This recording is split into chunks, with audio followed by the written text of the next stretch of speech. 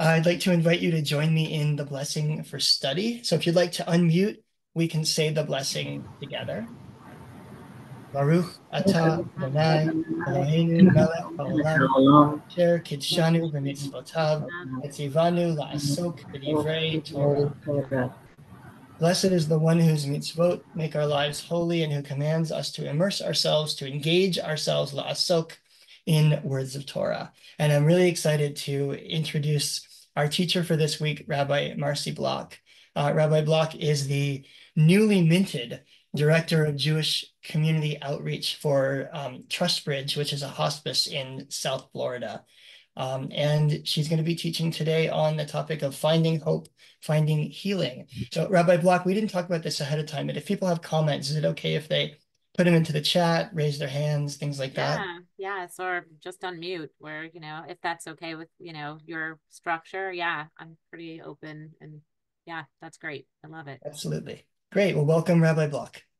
Thank you. Well, first of all, thank you to Rabbi Streifer for inviting me to be here today. I'm so grateful to be here and to be here with all of you. And I love looking at your Zoom screens and seeing all the different places you're from. I think it's pretty amazing. By the way, I saw someone was from Indianapolis, maybe Rachel. I used to be from there, so or I worked there. I worked there a long time ago. But anyway, so nice to see you. I thought that so I was told that this is like a series that's called Tikvah Through Text.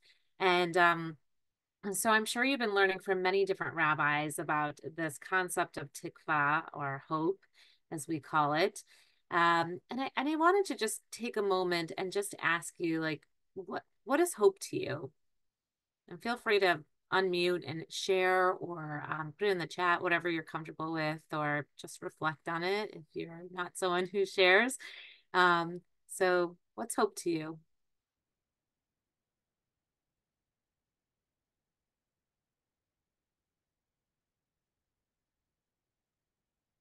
Okay, so Susan. There she is. I think hope is multifaceted like a diamond, but I think that an element of hope is feeling the fear and doing it anyway. Nice. There's a great book by Susan Jeffers, Feel the Fear and Do It Anyway. Great book. Yeah, I love that. Okay, good. Anyone else? What is hope to you? I saw someone put it some in the chat, so let's see if we could look at. I saw a community like this, a reason for living, something to look forward to. Beautiful. Anybody else? What is hope to you? Yep, Rabbi Streifer. Yeah, I have really been moved by the idea which a previous teacher, and I can't remember who right now, brought to us, which is the idea that hope is an action. It's not only about thinking about or wishing for a better world, it's about doing things to bring about what we hope for. Lovely. Awesome. And I love this, like hope is feeling of seeing the future in a good place, right? And boy, my gosh, do we want to see the future be in a better place? I mean, the last few weeks have just been so hard with everything going on in Israel and the world. And yes, right. We definitely want to see the world in a better place. I want you to just take a moment for a second and also just think with me about and you can just like maybe close your eyes if you'd like to, or or keep them open, and just to think about who is somebody in your life who brings you hope or gives you hope.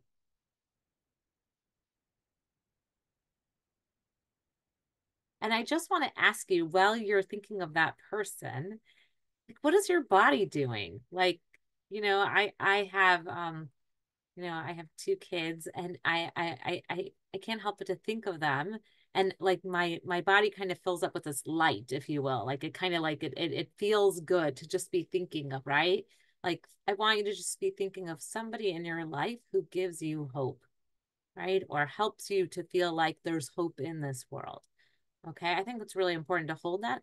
And then I just want you to think about, like, again, just hold the concept of what is hope to you, right? So I want you to just also think one more is what does hope do for us? And again, you could put that in the chat. You could just reflect on it. What does hope do for us? Yeah. So Susan? Hope allows us to not fall into the pit of despair. Yeah, it helps us. Yeah, I love that. Great. It keeps us going during hard times. It helps us get through the day. Wow. You all are good. I like this. All right. Okay. So I thought I'd start with and I know that you're all coming from different places and I'm sure different backgrounds and I'm sure that and if I talk over anyone's head or whatever, I apologize in advance. But I think many of us might know that it is the month of Elul, and we are in this preparatory time or preparation, a time of preparation, I should say, to prepare our hearts for the High Holy Days.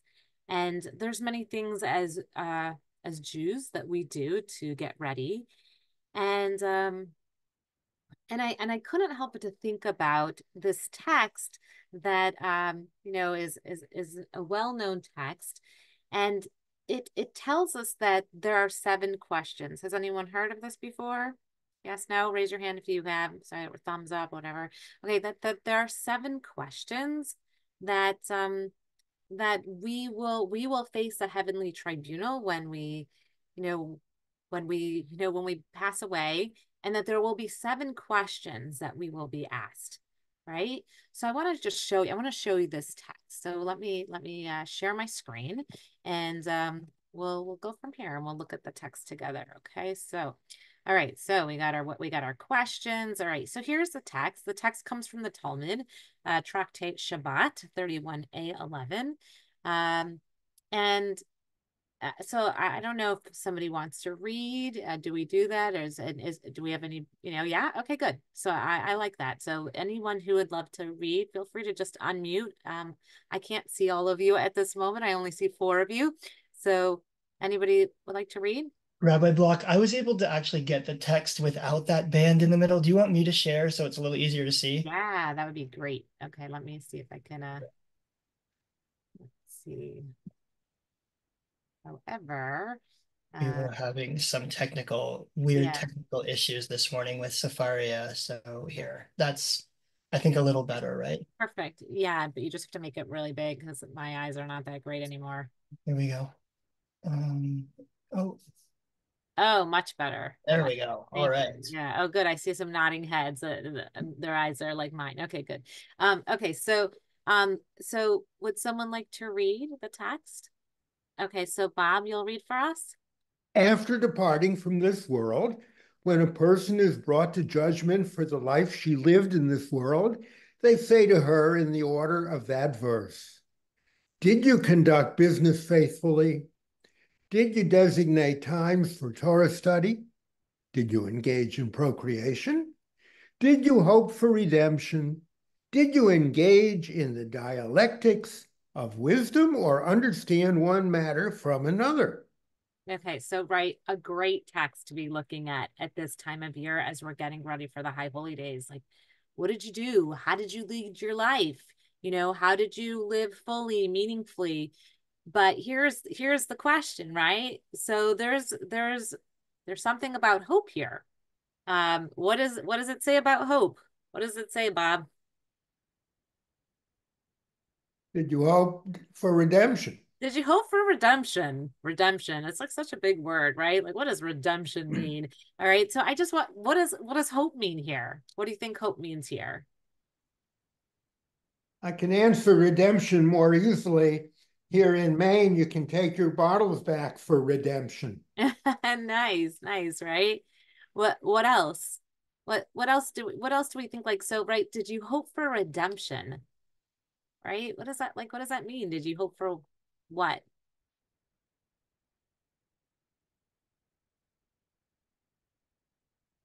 So like I usually think, I like to think like redemption is like freedom or like liberation, right? We talk a lot about, oh wait, I think there's some chats going on here. Being restored to our true selves. Love that. Beautiful, right? Um, Anybody else? Did you hope for redemption? There's a forward lookingness here. Redemption means tikkun olam, right? It means like repair, or traditionally the Messiah, right? So there's this belief that the world can be better than it is. Love, love. So, so good, right? And I think, like, I think the fact that this is like in these questions, in these 7 questions that we're going to get asked, when we are, brought to judgment for the life we've lived, I think that in and of itself says so much to me about like, what is hope, right? Like, you got to clearly have hope, right? Like, because we're going to get asked it according to our holy text, right? Okay. And then, so it just, again, it helps, it makes me think, what does it mean to live with hope, right? What does it mean to live with hope? Okay. So let's go on to the next text. So I want to just like, I asked all of you, what does it mean to have hope? What is a definition of hope? By the way, numerous rabbis happen to have definitions of hope, but I happen to really like this one and I wanted to share it with you. So this is by Rabbi Marci Bloch. And would someone mind reading this one?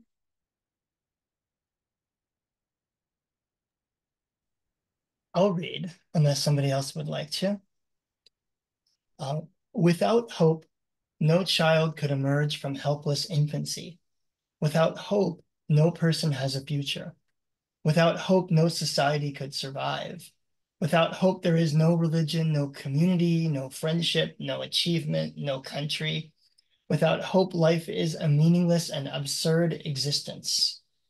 Without it, there can be no love and no family life, because no marriage can survive hopelessness. Everyone needs to face the fact that life holds more despair than pleasure. And without hope, we could not live our lives through. What do you think of this? Do you like it?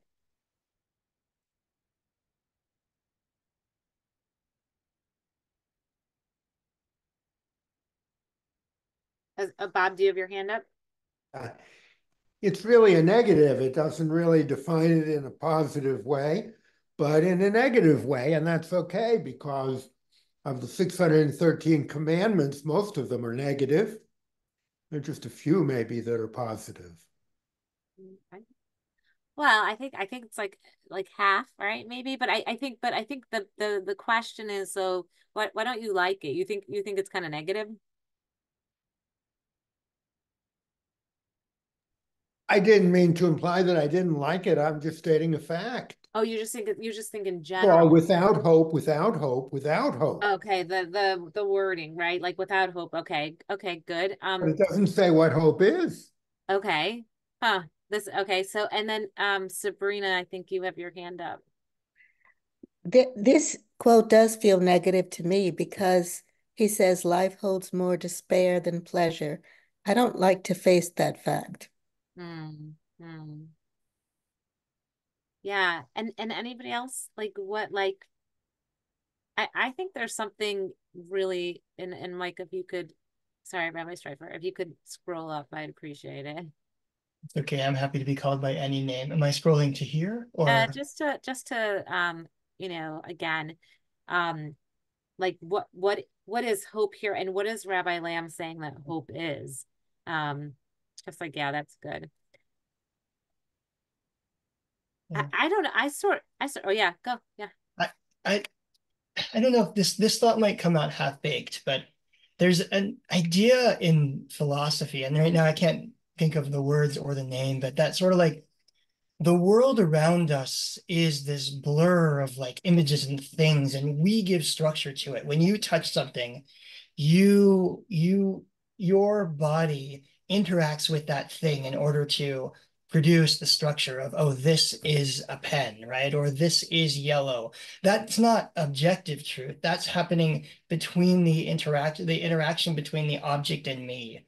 So I think he's almost defining hope as like the structure in which we see the world, right? You can look around the world and you can see absurdity, you can see despair, you can see all kinds of things. But when we live with hope, then we are able to see something different in the world, that it helps us to, I mean, I think he is using somewhat negative language here, like to survive. I would rather say to thrive, right? But I think hope maybe is sort of that structure that enables us to see the world in a positive light. Yeah, and I think I see Sabrina has a point about hope in the chat, is that hope is what sustains us. And I think that's she's referring to this text. But I also see it as like we can't live without it. Did anyone else see that too? Like we would not exist almost, right? Without it. Without it, we can't have a family, we can't have religion, community, nothing. Like, right? That's without we cannot survive without hope. Susan? Yes, exactly. I think the title, A Definition of Hope, is somewhat misleading. Oh, But that's I just wrote that. That's not what he called it. That okay, like that was because just what like he's what. saying is, Yeah. in the absence of hope, all of these things transpire. So it's more what it would be like to live with no hope. And I think people are getting kind of hung up on the negativeness of it, where in fact he's really making positive statements.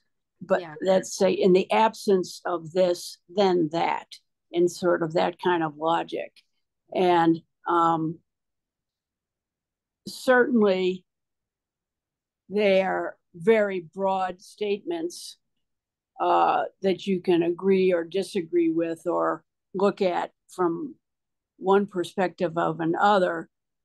And Sabrina makes a point that she's uncomfortable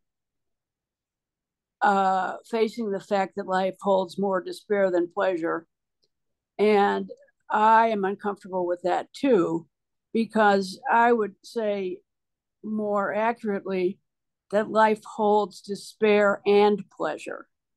And that what there's not more of one or the other. Yeah, I think that's a good point. Or different for different people, right? Yeah, Cheryl. So I was looking at this and I was going through the whole thing and kind of flipping each one around. So I was reading it as, with hope, children emerge from helpless infancy. With hope, people have a future. With hope, Nice. society survives. Awesome. And it actually has less impact that way. So by writing it in this negative format, he's actually giving it more emphasis than it would be if he just said, you know, with hope societies could survive, with hope there could be religion, with hope there could be community, with hope there could be friendship. It just sounds kind of like, well, yeah, you know, if there's hope, then stuff could happen. Yeah, I think that's I love that you did that exercise for us. And I think there's something really powerful here. And I think that, and going back to the idea of like, can we live without hope? Like, what would our lives look like if we did not have hope? Right. Yeah, thank you, Teresa, for saying that the families of the hostages in Israel live with hope daily. Yeah, I mean, daily, like they are out, and every day. I mean, and I have dear friends who are my Israeli family who are there. They're holding up the signs for the people that they. I mean, right, all these days later, over 300 and whatever, I don't know the number today, 300, over 330 days. We're way past that at this point, but right, they haven't given up, right? And maybe having hope is not giving up. I think someone might have said that in the beginning to begin with. Maybe he's chosen that without literary yes, yeah, that's interesting. Okay, so I want to go to the next text, and I want to, so it's interesting, right? Without hope, So, and I, oh, wait, yep. So I want to just think about, right. So we didn't, I love, I'm not sure. I think it was, who was it? Was it Susan who just tore that apart and did the without, and with? Was it you, Susan, or Cheryl? I'm not sure who did it. Who did it? Was it Cheryl? Okay. I love that because I think it sets us up perfectly of like, what does it mean to live with hope? What does it mean to live without hope? Right? What does it mean to live without hope? I guess that's my next question. What does it mean to live without it?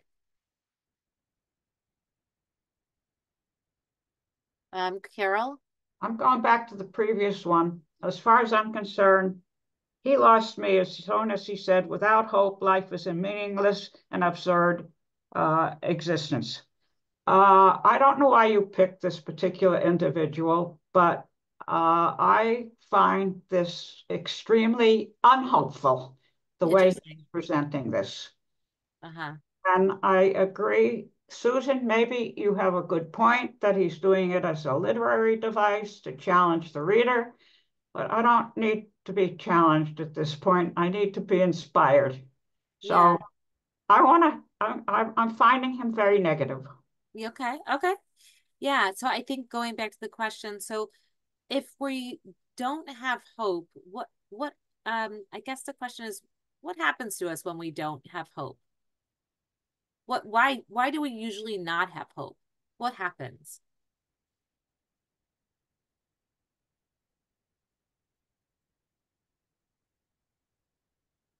You just keep going.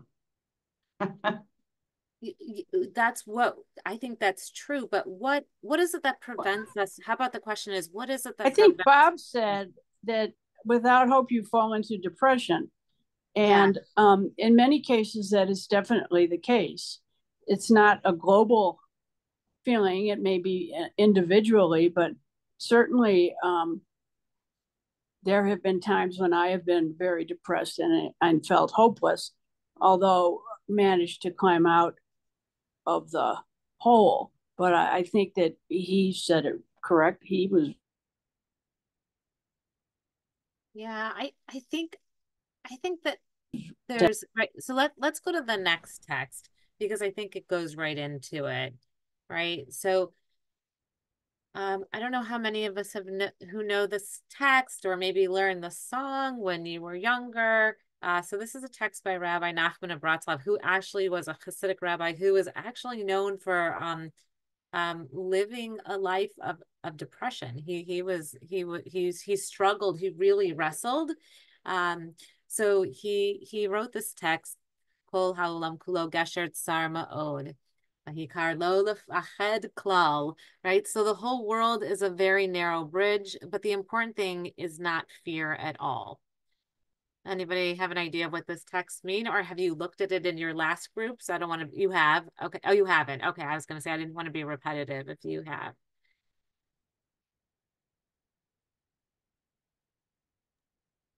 I have a thought if it's okay.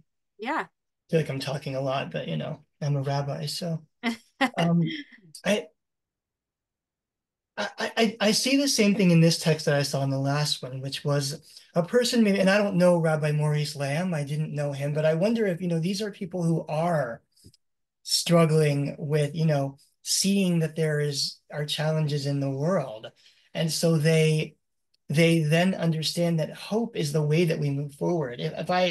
Since I have the power to scroll back up, this statement that without hope, life is meaningless and absurd is actually not a negative statement. To me, it's a neutral statement. Meaningless doesn't mean bad. Meaningless means devoid of meaning, right? So, sorry, I don't know what I just did there. But so what is hope then? Hope is the source of meaning in the world. And I kind of see that here in this text as well, that like hope is how we walk through the world, a world where meaning isn't something that just happens to you, it's something that you make. And hope is how we make meaning by telling ourselves that you can put one foot in front of the other and walk across the bridge. Ooh, you should write that down, Rabbi. That was beautiful. Really beautiful. And I think he said it perfectly. He said, and walk across the bridge, right? So I learned this text when I was very young at a retreat, a Jewish retreat, and I never really knew what it meant. Like, the whole world is a very narrow bridge, but the important thing is not to fear at all. And yeah, so so the whole idea is, there's going to be narrow things in our lives, narrowness, narrow walking, narrow bridge. But the whole idea is not to be afraid, right?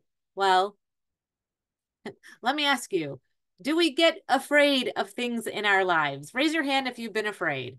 Okay, I'm gonna raise mine because I have fears, right? It's funny. I have a little daughter. She's 8. She's afraid of spiders. She's afraid, like, right. We have fears. We're like, this is like life, right? We're afraid of things. And I think we're afraid of more things now because we live in this crazy world, but we won't go off on that tangent, right? But this text had different meanings to it, and I won't go into it because I know, like, I'm very short on time here. I could see. I don't know if you're gonna cut, like, if we could go over a few minutes, maybe. I don't know. But yeah, a couple. Okay. Let's do this. We can go over it by like 2 or 3 minutes, and then I Okay. think we'll have to cut it off because people do really expect to be Right. done at 12:30. Okay, good. Okay.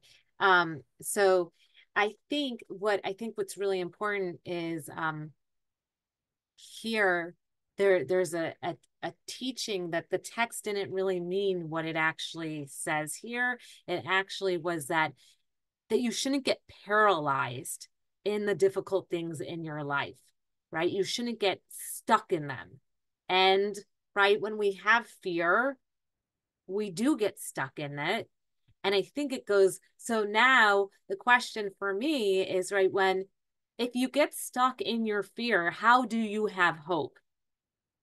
I mean, that's a question for all of us, right? If you get stuck in fear of whatever, how do you have hope?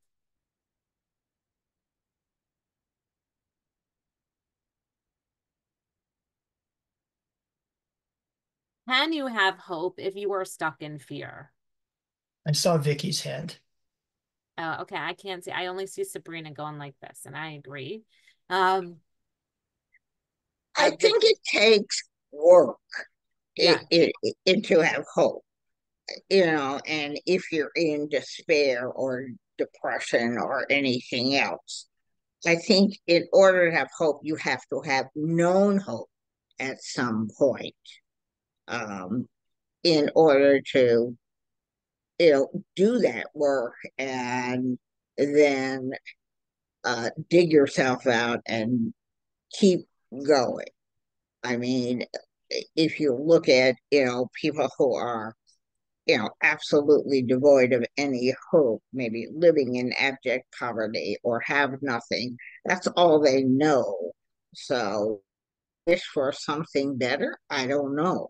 I mean, I have been tremendously depressed and had to dig myself out, but I have known hope. I think you've never known something, I don't know how you move forward. That's just me.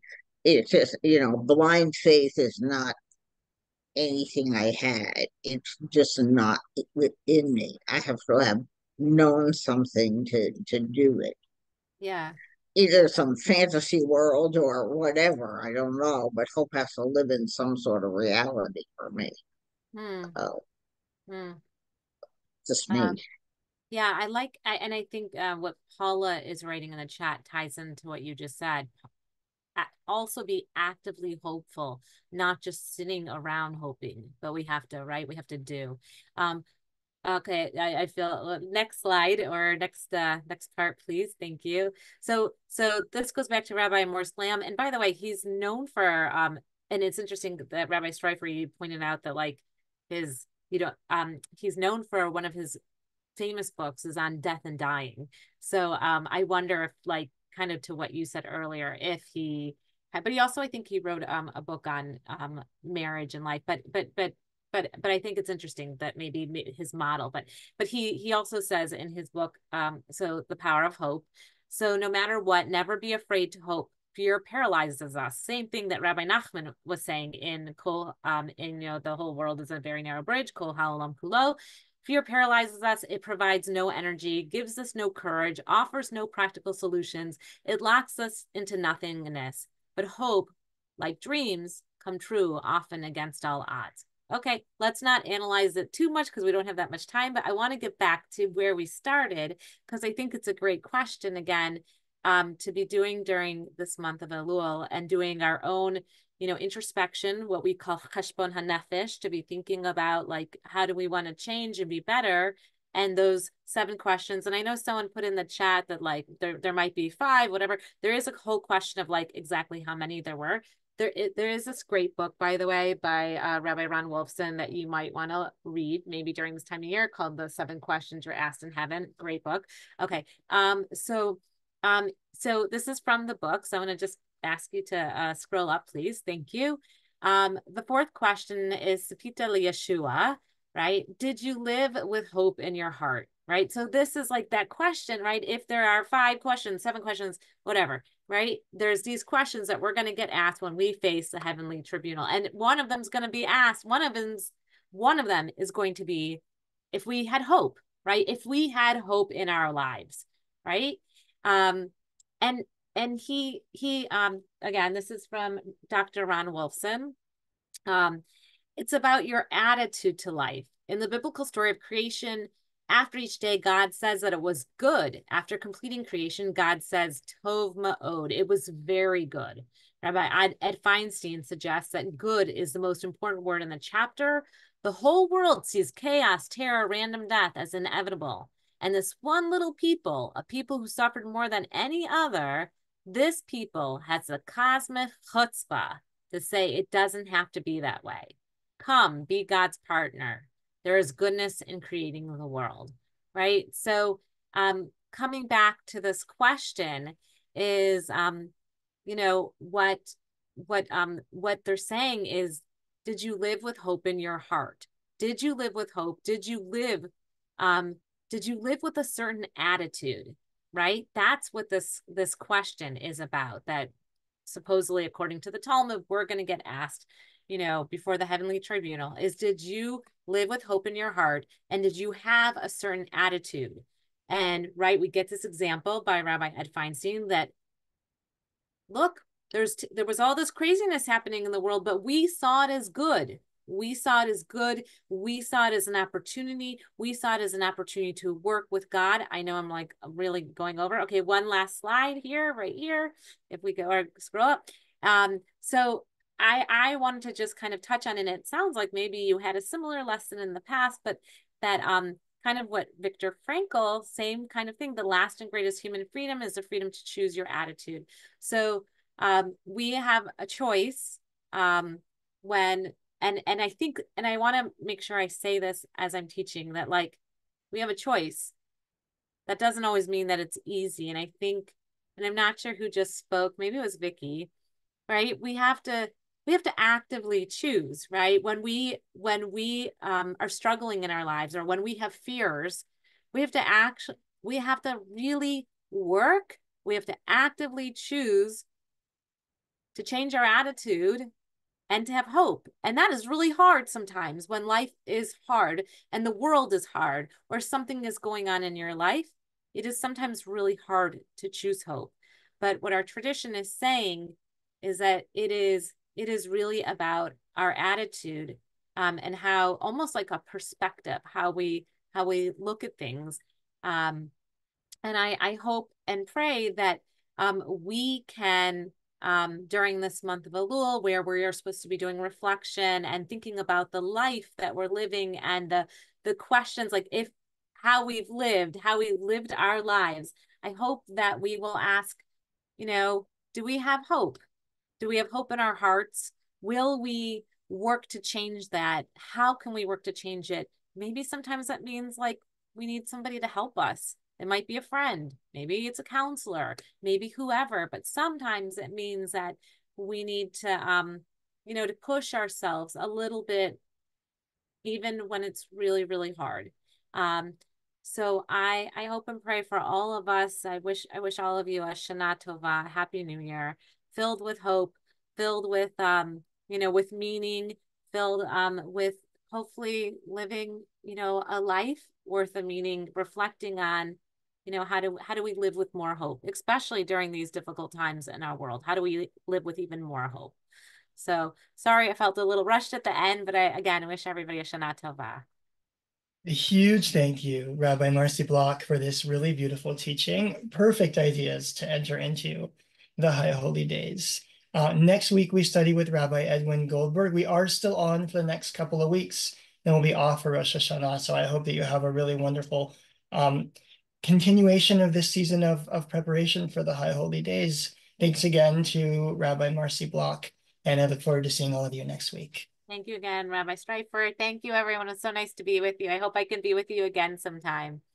Thanks, everybody. Take care. Thanks. Yep.